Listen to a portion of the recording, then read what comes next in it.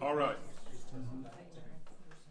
So as we come back together, would somebody like to volunteer just a brief word about what repentance means, how you understand repentance?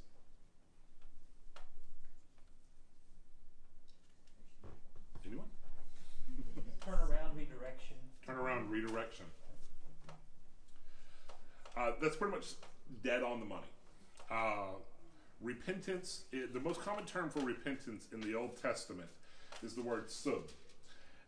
This word appears over 1,000 times in the scope of the Old Testament, and it means to literally turn around, to go in the other direction.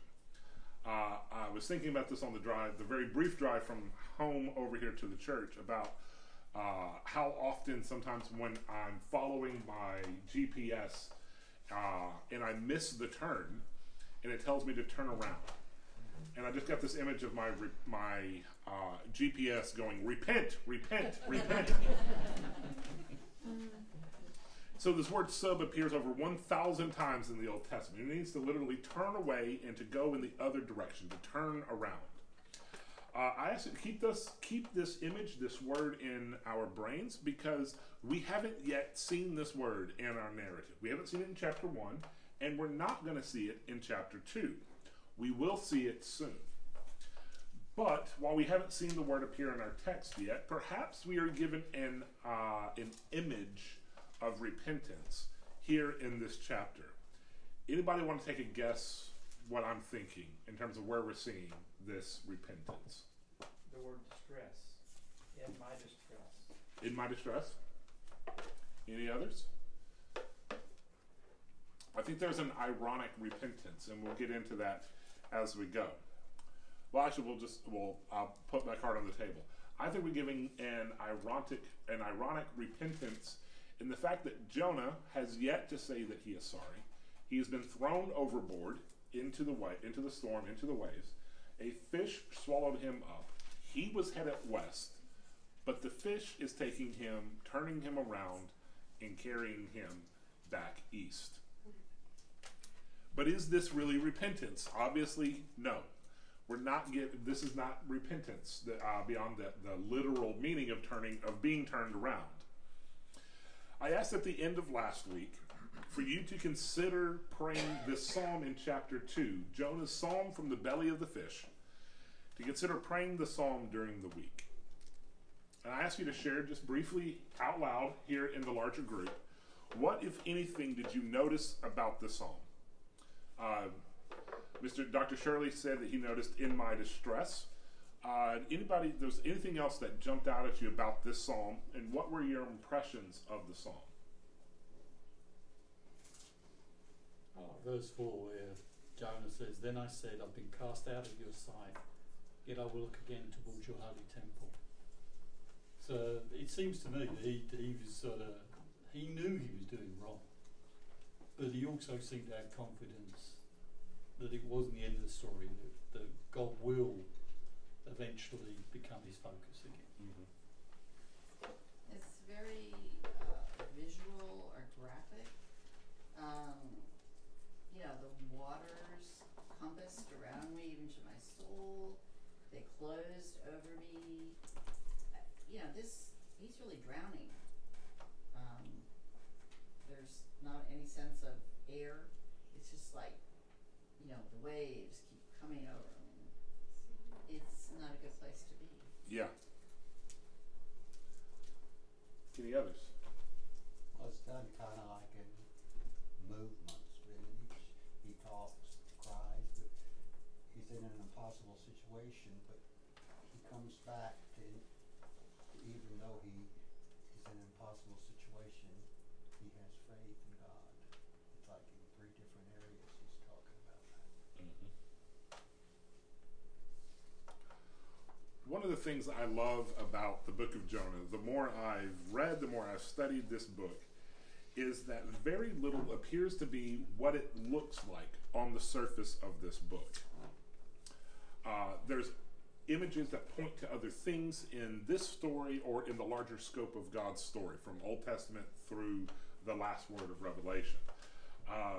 there's these images that point back and forward into the larger story of God. I love the multi-layered meanings and the imagery, as Claudia shared. The imagery of this is rich in this psalm that we're going to work our way through here in just a moment. There's, as Paul said, the moment of "I will look again toward your holy temple." I think there's perhaps a bit of tongue-in-cheek irony in that again, as he was headed west, turning his back on the temple, which lay to the east, thrown overboard, now being brought back toward the temple, headed east. So first, the obvious. Chapter 1, verse 17, talking about the images that don't always appear to be what they appear to be on the surface, or that might have a larger meaning. Chapter 1, verse 17, "Now the Lord provided a huge fish to swallow Jonah, and Jonah was in the belly of the fish 3 days, 3 nights." This again is often understood, and I think perhaps appropriately understood, as a foreshadow or a type of the time that Jesus spent in the tomb after the crucifixion. But in this moment, the end of the story for Jonah, God's mercy appears. Even though Jonah had not repented, and I think the question is still very much open throughout the entire story as to whether Jonah actually repents at all, God still provides for Jonah. God isn't letting Jonah get off the hook, pun intended. Jonah is delivered from death by a fish in spite of what he has done and what he hasn't done. So let's work our way into Jonah's psalm. A brief word first about the historical context of this particular psalm. There are some scholars who seem to think that this psalm was not written by the prophet, that the psalm actually predates when this story, this book of Jonah, was written. They point to some of the language usage in terms of the Aramaic influences, which wasn't a widely used language when Jonah would have been around, and so that points to a composition much later than when Jonah would have lived. The imagery within the psalm points to a time when Israel was perhaps unified instead of the Davidic kingdom in which Jonah lived and operated. They think that this psalm was used by the author because of the thematic narrative, the thematic elements of the psalm match the story, what the author is trying to get across to us. It matches so closely. You see in the psalm the language of going down, of seas, of waves, the waters, the deeps, other imagery that matches the setting or the themes of the element of the narrative. Either way, whether it was written by the prophet Jonah, whether it was written before or after, either way, the psalm for me is a portrait of what I consider an incomplete repentance. While he is being literally turned around and taken in the opposite direction, this psalm to me points to Jonah perhaps not quite getting the point. And we'll get into that a little bit more as we go. This prayer of Jonah's appears at first blush to be a prayer of repentance, but when we dig down deep and we really consider it, I think there might be some things that point to it being somehow insufficient. Let's begin with verse 1. From inside the fish, Jonah prayed to the Lord his God. He said, "In my distress, I called to the Lord, and he answered me. From the depth of the realm of the dead, I called for help, and you listened to my cry." This is one of the points where some scholars point to this perhaps not being, having been written by Jonah, but perhaps written by someone else and used for this narrative. Because God hasn't answered yet. God hasn't answered Jonah yet. Jonah, this is the first word of prayer to God that we hear, is "out of the depths you answered me." God hasn't answered. It's possible that we can understand this as this being said in faith, a belief that God will answer. And I think that's a plausible stance to take as well. And I'll leave that up to you for you to decide whether this is Jonah speaking in faith, or perhaps this is something else. I mean, isn't that what we as Christians do? We're inconsistent in our faith. We cry out for God every time we get in trouble. I mean, that just spells out today's religion. Yes. Yes. That's something we're going to revisit more or dig into a little bit more as we go, about the inconsistency of Jonah and how that might speak to us today. We'll actually get to that moment, that point deeper here in just a few seconds.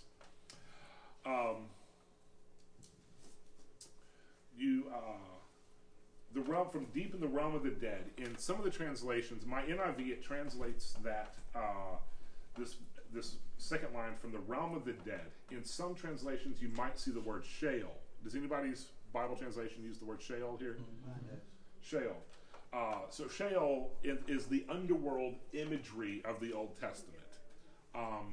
It's slightly different than the hell that we might commonly picture, the hell that Dante has impressed upon us so deeply of the 7 layers or the 7 realms of hell. Sheol was slightly different. I've read some scholars that say Sheol might be best understood as akin to some of the Greek mythology underworld. It was a place of shadow. It was a place of forgetfulness. It was a place of fading where all the dead go. Righteous and unrighteous, all the dead go to Sheol. This is the common understanding that you might find in some of the when you hear Sheol mentioned in the Old Testament. It's a slightly different place than what we might as Christians think of when it comes to what happens after we die. Verses 3 and 4. Here we get more of we get some of the imagery that Claudia was referencing. You hurled me into the depths, into the very heart of the seas, and the currents swirled about me. All your waves and breakers swept over me. I said, I've been banished from your sight, yet I will look again toward your holy temple. Again, this is very thematically fitting. It matches the imagery of what we've seen previously in Jonah 1, in chapter 1. The storm, the waves, the ship about to break up. But this passage, as some scholars have highlighted, this points to a potential anachronistic timeline.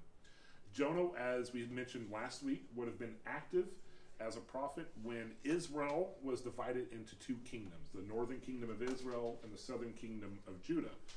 The temple would have been in the southern kingdom of Judah, and Jonah would have been in the under the authority of the northern kingdom of Israel.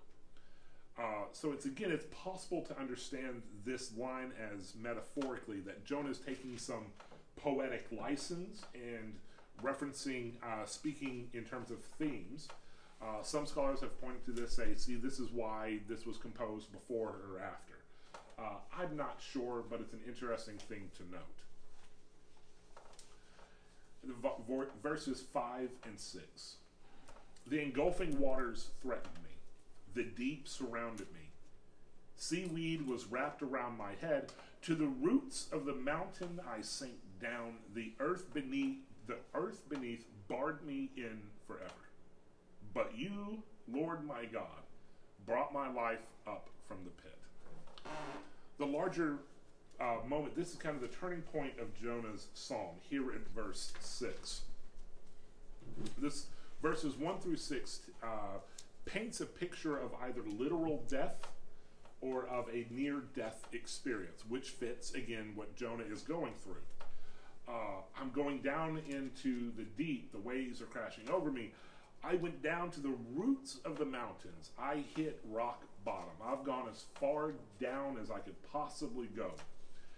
And then there's a callback to Sheol here. Old Testament cities at night, when it was time to say the day was done, they would close the gates and they would bar the gates. No one in, no one out for their own safety. The earth beneath barred me in forever. I am in Sheol. They've closed the gates. They've set the bar. I can't get out. But you, Lord my God, brought my life up from the pit. Then we see the upward bend. He's gone down to the deep and now it comes back up. But you brought my life up from the pit. When my life was ebbing away, I remembered you, Lord, and my prayer rose to you, to your holy temple. And now I have to ask here, it's here at the bottom of the ocean, if we think of this literally.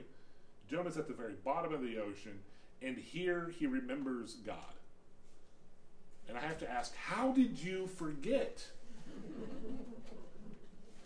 How did you forget God in the middle of the storm, in the middle of being swallowed by a fish and somehow living? How did you forget? Again, it's probably poetic license, either way. But this points to a really interesting point, which she brought forward. I'm sorry, I cannot remember your name. Stephanie. That Stephanie brought up. Only in the most dire of predicaments do we remember God. Only in this particular psalm, when Jonah has hit absolute rock bottom, does he say, I remember God.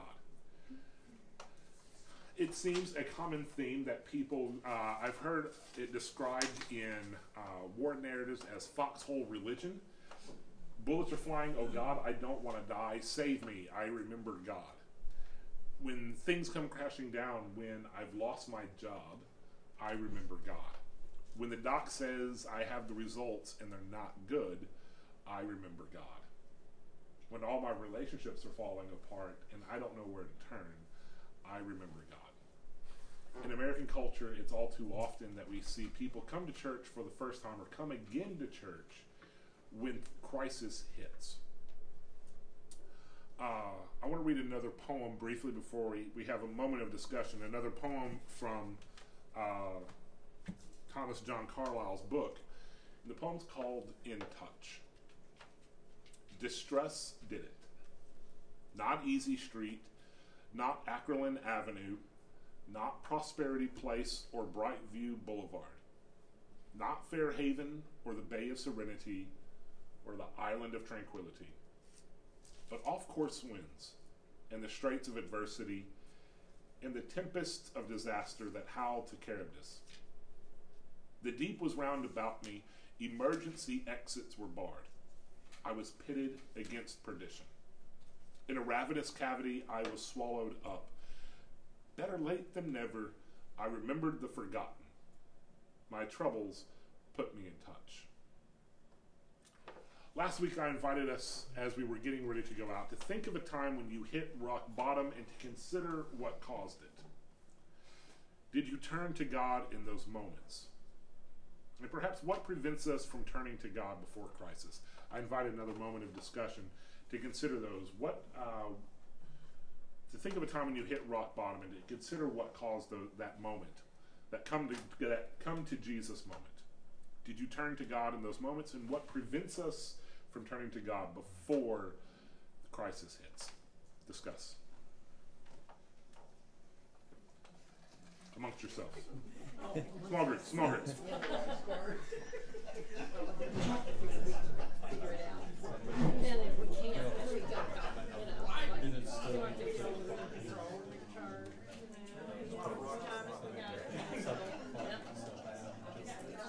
Yep. Felt really I think we live our lives with superstition.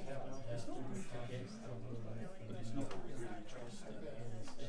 We're not putting in trust.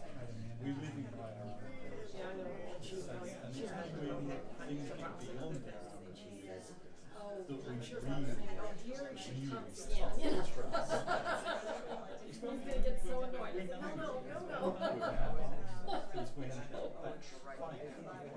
I like your view. I mean, there's, you know, you don't think you should go to them with minor things or anything like that because there's so many other problems in the world, right? It's like, why would you want to listen to my, you know, and if you really think about it, a lot of times you think you're in a big crisis and you're really not. Now, you know, a death of a family member or something like that, I can see, but a lot of these other things where, hey, you know, you flunked a test, you flunking out of college or something, you're thinking, well, hey, he's got bigger things to worry about, right? He's got war in the family like that, and you're not really gonna, you know, head that way, and you know, and along the lines that you mentioned, it's like, you know, why would he worry about my little problem, right? At the end of the day.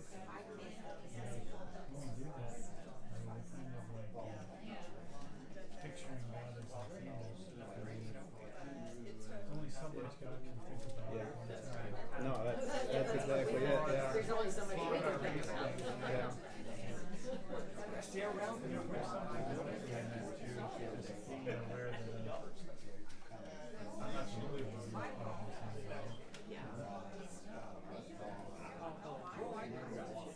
All right, wrap it up.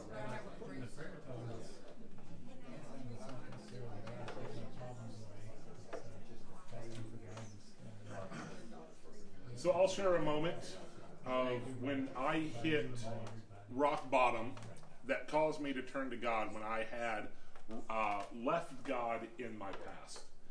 I grew up in the church. We went to a Southern Baptist church as a family growing up. And after my father passed away, my mother married a United Pentecostal gentleman. Yes, I was one of those people for a while. Shouting, speaking in tongues, acting crazy in church. And we were Pentecostal up until about my senior year. And then my parents just got fed up with church. We stopped going to church. I remember waking up on Sunday mornings and going, God, I really don't want to go to church this morning.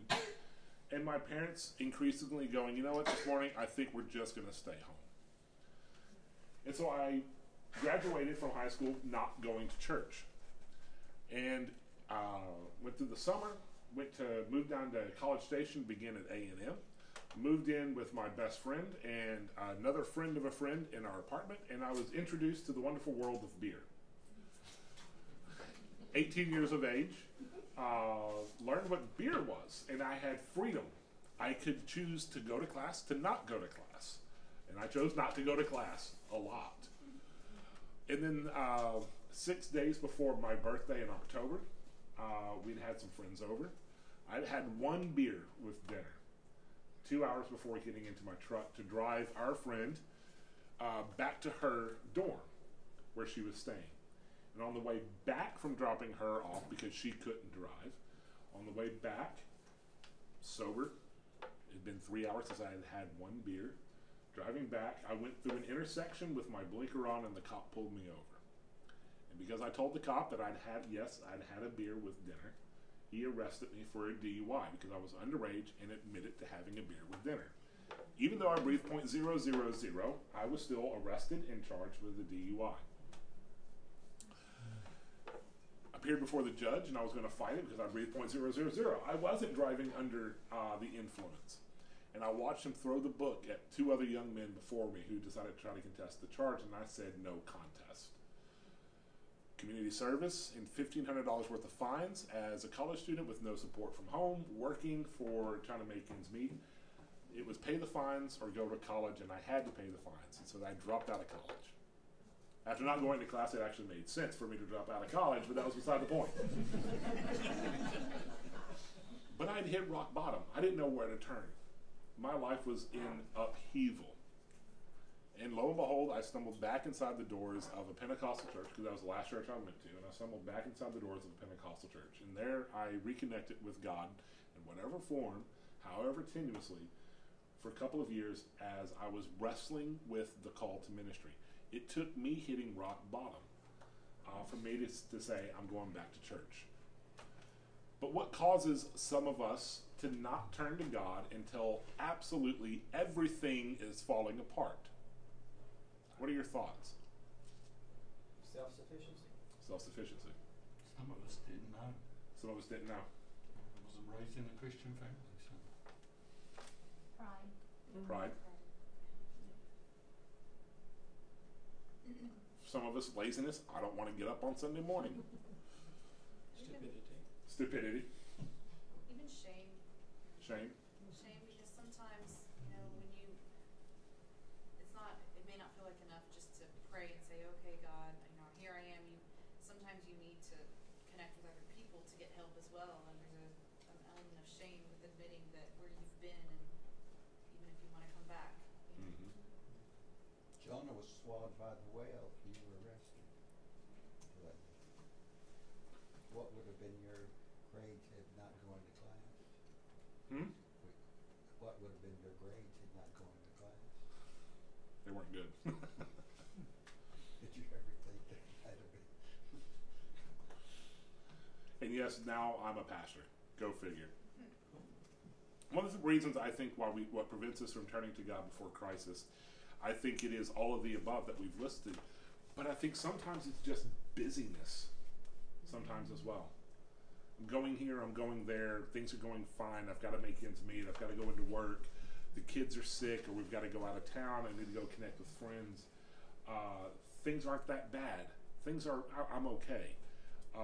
But I've got so much to do, I just don't have time to go to church. I don't have time for God right now.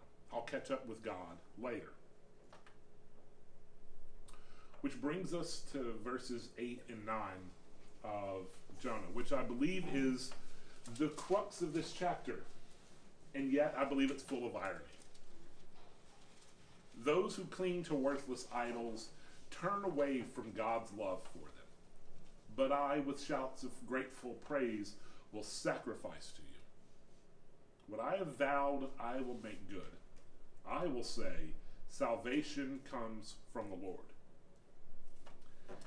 It's really interesting in verse 8. You see Jonah, even while he is in the belly of a fish on the bottom of the ocean floor, pronounce condemnation on all those who worship vain idols. Who's Jonah referring to? Ninevites. Who? Ninevites. The sailors. Ninevites? The sailors? Nineveh, most likely, but as Paul said, he might also refer to the sailors in chapter 1, which is ironic. They worship vain idols, but they tried to save Jonah's sorry rear end, who got them into the storm in the first place. While Jonah, who worships the true God, was ready to write off an entire city just because he didn't like them. They worship vain idols, but the end of the chapter ends with vows and sacrifices to God for deliverance. Yet Jonah, who worships the true God, has only vowed to give sacrifices. In verse 9, Jonah comes across a bit arrogant or self-righteous, doesn't he? They worship vain idols, but I, with the voice of thanksgiving, I will sacrifice to you. I invite us to mark the page where we're on and turn to Luke chapter 18.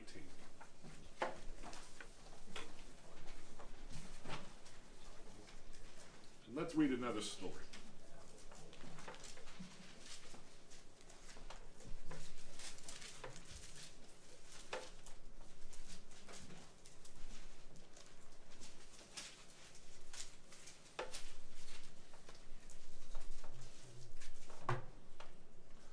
Luke chapter 18, and we're going to read verses 9 through 14.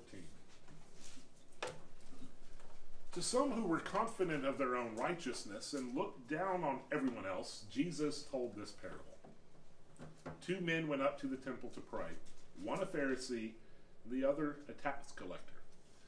Now, before we move on, I want to remind everybody who the tax collectors were in the eyes of the ordinary Jew of the day. They were the lowest of the low. These were their own people who were working with the empire to take money from them, to enrich the empire who had conquered them and who, in their eyes, was oppressing them. These are turncoats. These are traitors to their own people. They have defected from the faith and are working with the empire. A Pharisee and a tax collector go up to the temple to pray.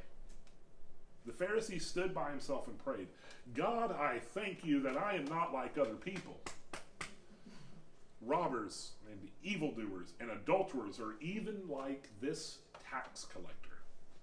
I fast twice a week, and I give a tenth of all I get. But the tax collector stood at a distance. He would not even look up to heaven, but beat his breast and said, God, have mercy on me, a sinner. I tell you that this man, rather than the other, went home justified before God.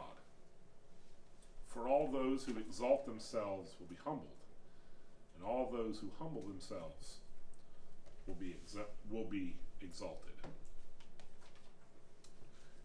Do y'all hear the connections between Jonah and the sailors and the Pharisee and the tax collector? And why I hear a note of self-righteousness and the arrogance in Jonah's prayer. Jonah, I think, still doesn't get it. But I, with shouts of grateful praise, will sacrifice to you. What I have vowed, I will make good. I will say salvation comes from the Lord, because I don't worship vain idols. Well, actually, self-righteousness had become an idol for Jonah. That's a good word. It His came own- before him and God. He thought he knew better than God. But Jonah gets one thing right, though, at the end. Deliverance belongs to the Lord. One of my favorite lessons that I learned while I was at Duke is I don't get to choose who is delivered or who is worthy of deliverance. I love the line from, or the teaching of Jesus, to love God with everything you've got, your heart, soul, mind, strength, and body, and to love your neighbor as yourself. But in the parable that is told right afterwards, the Pharisee goes, but who is my neighbor? And Jesus tells the parable of the Good Samaritan. And I realized in that I don't get to choose my neighbor. My neighbor is everyone.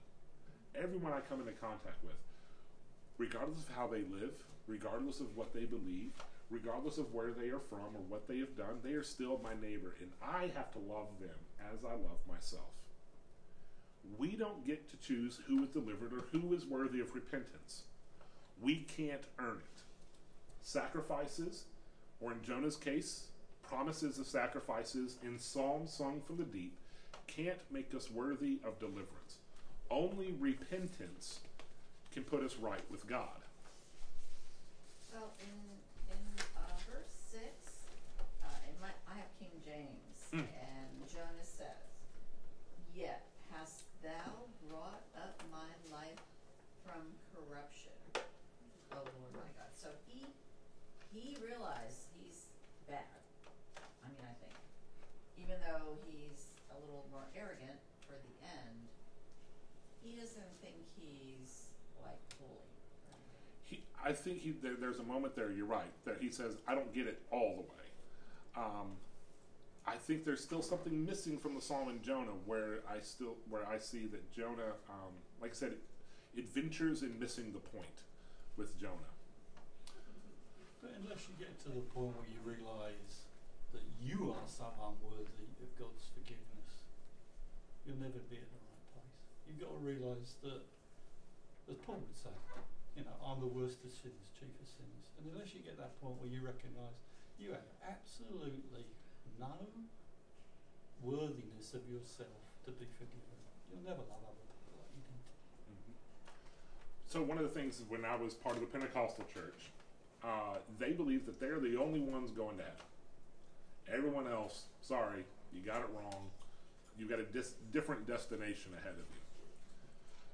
They believe that unless you're baptized in Jesus' name only, not Father, Son, and Holy Spirit, the branch of Pentecostals that I belong to, you had to be baptized in Jesus' name, and you had to speak in tongues to be saved. They thought everybody else was out. That moment was all that mattered. What drew me to Methodism when I went on a journey of faith with Jackie, looking for a church because I got tired of the judgmentalism. I got tired of all the rules and the regulations of that church. It didn't seem Christian to me. When I went on this journey of faith looking for where God was calling me to belong, I happened to stumbled into a Methodist church on an Easter sunrise service, on an Easter morning service, outdoors in Texas in April. That was 34 degrees outside.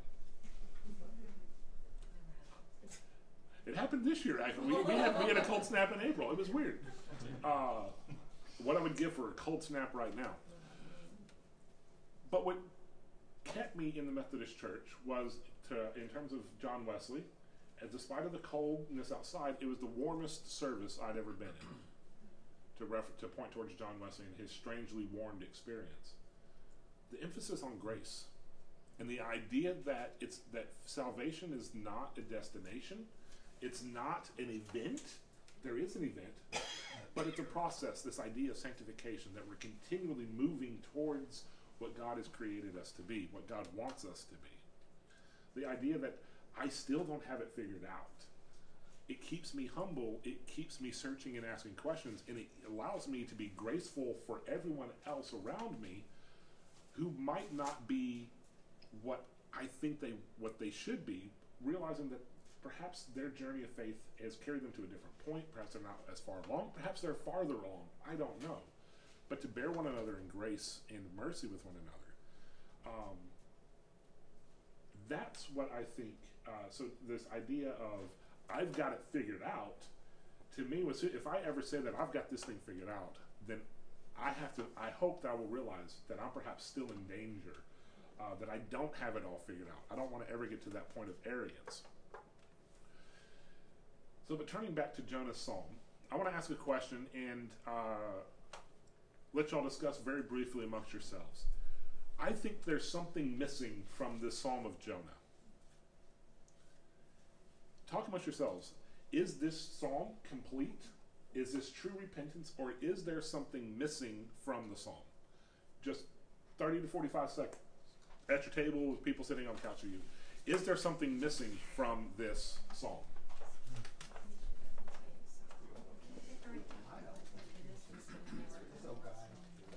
Yeah, he's not saying what he's gonna do. I mean, a lot of times if you see a show or something, it's like, oh, if you get me out of this situation, I'll do this or that, right? And there's nothing in here where he says what he's going to do to repent. You know. Yeah, you don't feel that he's sorry. I certainly don't feel he's sorry. A lot of, I'm just glancing over, a lot of it is all the way to song. She's thinking about himself. Right. Yeah. And I'll just go on, and it's by the grace of God, maybe he'll let me out of this situation. I wouldn't that be But in truth, how many of us as Christians today are praying for, say, Muslims who are in the alcohol? How many? No, One's dead. Who are just inclined to so it's very easy for us to look at Jonah and say, Jonah, he wasn't a good Christian because he wasn't praying. I know it. He was very proud. The Bible teaches us God was going to do that. He said anyone should be able to challenge until we pray. I don't see any of that. All right. Any ideas about what might be missing from this psalm? Anyone want to venture a hypothesis? He never says, I'm sorry for trying to go the wrong way, God. He never says that. Exactly. He just says, well, I cried out to you and you heard me. What's missing from this psalm, which is presented to us perhaps as, we're supposed to interpret this as repentance, perhaps ironically, I think the author is having a little bit of fun with us, but what's missing from the psalm is repentance. Jonah is never shown to truly repent from fleeing from God or from running away from what God sent him to do. Jonah says, I'm never sorry for turning my back on Nineveh. There's one scholar that I was in my research said that it's possible that you could interpret the last half of verse 9 in this matter. What I have vowed, I will make good. But I believe what Jonah is saying, what I have vowed is that I will make good, is I promise you I will give you the sacrifices that I've promised to make. God, if you just get me out of this, I promise I'll go to church next week. God, if you get me out of this, I promise I'll give to the church. God, Jonah never repents. There's no humility either. There's no humility. Constant talking about I this, I that, all the way through. They worship vain idols, but I. What I think we're seeing here is an attempt to either bribe God with sacrifices, or it's an attempt to flatter God. Deliverance comes from you, God. I will give you sacrifices. I invite us to turn a couple short pages from Jonah 4 to Micah chapter 6.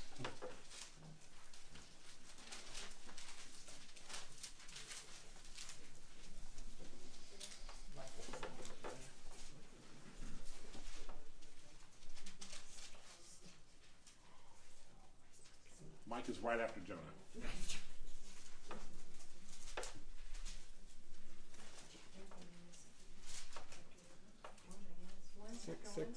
Chapter 6. I had the opportunity to preach on this passage last year. I've said that this is my favorite passage of the entire Bible. It's actually earlier this year. I take that back. It's earlier this year. Micah chapter 6, and let's look at verses 6 through 8. This is I painted this as a courtroom drama between God and the people of God. With what shall I come before the Lord and bow down before the exalted God? Shall I come before him with burnt offerings, with calves a year old? Will the Lord be pleased with thousands of rams, with 10,000 rivers of olive oil? Shall I offer my firstborn for my transgression, the fruit of my body for the sin of my soul?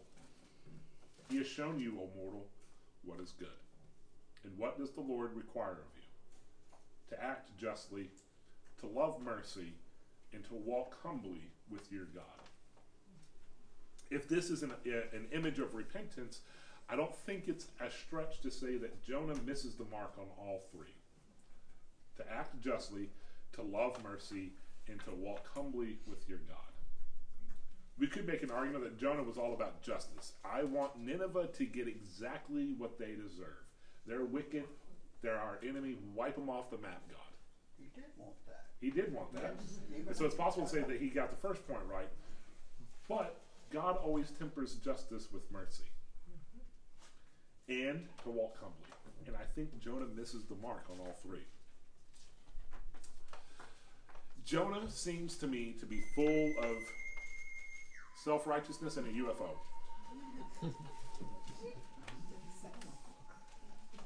What reaction does being around a self-righteous person elicit in you? If you're around a self-righteous person, how does that make you feel? Well, I don't like them. You don't like it? No. The easiest image I can think of about a self-righteous person is going to a gym and working out and having one of the meatheads come up and tell you, you're doing that wrong. What you need to do is do it this way. It's, you got to lift with these muscles. Like, dude, leave me alone. I'm just here to work out. I'm trying to work out my own problems here. I don't need your input. That idea just absolutely grates on every single person. I don't know of a single person who loves a self-righteous person. Like, I like being around them. If Jonah is full of self-righteous, then is it any wonder that in verse 10, the Lord commanded the fish and it vomited Jonah onto dry land? Some translations use the word spew, but the most accurate translation of that word is actually vomited. It's a lovely image, isn't it? Even the fish got tired. Even the fish got tired of Jonah. Like, dude, you're giving me indigestion, man. You're making my stomach turn. I invite us to a bit of a Bible drill here, going back to my Baptist days. Sword drill. Leviticus chapter 18.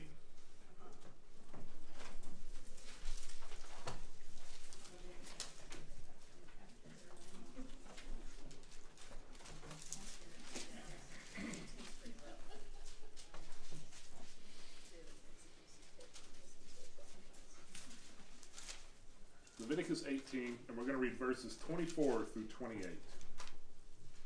Anybody like to read? I'll read. Do not defile yourselves in any of these ways, because this is how the nations that I'm going to drive out before you became defiled. Even the land was defiled, so I punished it for its sin, and the land vomited out its inhabitants. But you must keep my decrees and my laws. The native born and the foreigners residing among you must not do any of these detestable things. For all these things were done by the people who lived in the land before you, and the land became defiled. And if you defile the land, it will vomit you out, as it vomited out the nations that were before you. Don't be a hypocrite. Don't be a hypocrite. The same thing that they did, if you do it, I will vomit you out. The self-righteous hypocrisy. Proverbs chapter 23.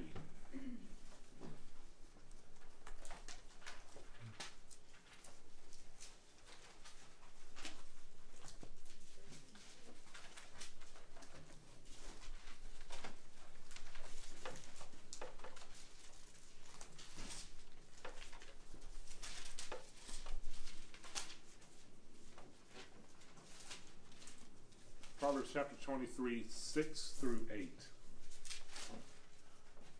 I love Proverbs. Real quick disclaimer while everybody's finding it. This is one of my favorite books of the Bible besides Jonah. 31 chapters, read a chapter a day, you'll read the entire book of Proverbs. There's so much wisdom and teaching in Proverbs. It's an easy way to work through Proverbs. Do not eat the food of a begrudging host. Do not crave his delicacies, for he is the kind of person who is always thinking about the cost. Eat and drink, he says to you, but his heart is not with you. You will vomit up the little you have eaten and will have wasted your compliments. And finally, Revelation chapter 3.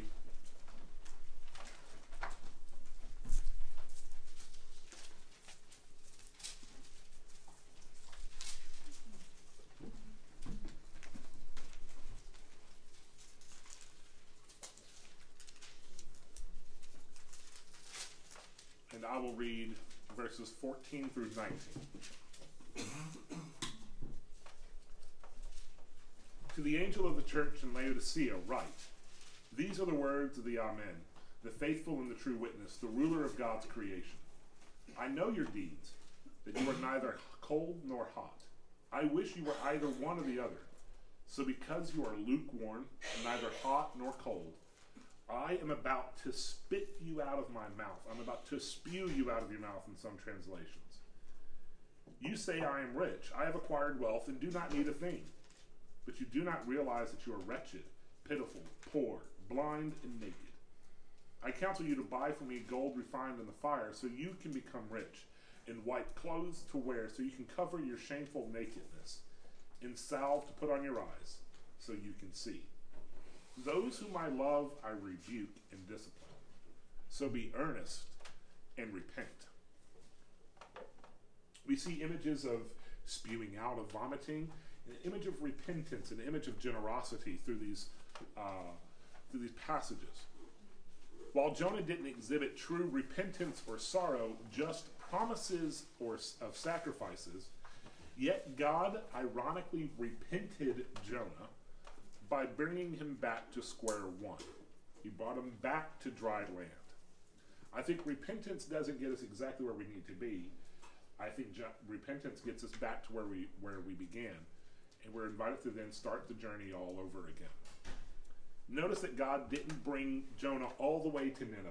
Nineveh was an inland city to the east of Israel. Jonah fled to the west into the Mediterranean.